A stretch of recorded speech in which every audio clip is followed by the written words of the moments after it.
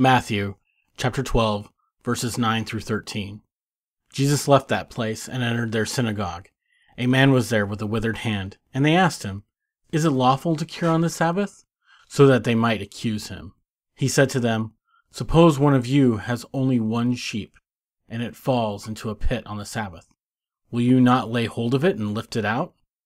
How much more valuable is a human being than a sheep?